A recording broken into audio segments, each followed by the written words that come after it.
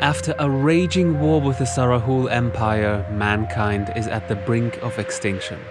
Sarahul scout parties roam the desert world to find and destroy humans' last refuges.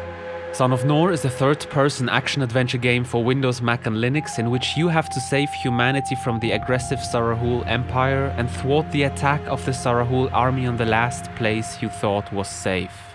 It can be played in single player or up to 4 players cooperatively.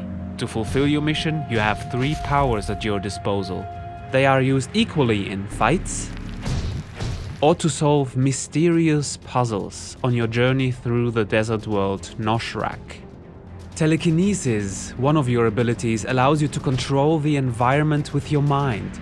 Take control of rocks and use them as weapons. If you can't find any, tear them out of canyon walls. Or use telekinesis to help your friends cross an abyss. Terraforming is another of your abilities. Raise and lower the sand to overcome obstacles. Or terraform in combat to slow down enemies. Make them lose their balance. You will find long forgotten temples where ancient secrets are protected by cleverly designed puzzles. Solving them alone or with your friends will grant you powers to harness elemental forces. Absorb fire and use it to deal damage. Infuse rocks to make them more powerful. Another element, like wind, results in destructive blasts.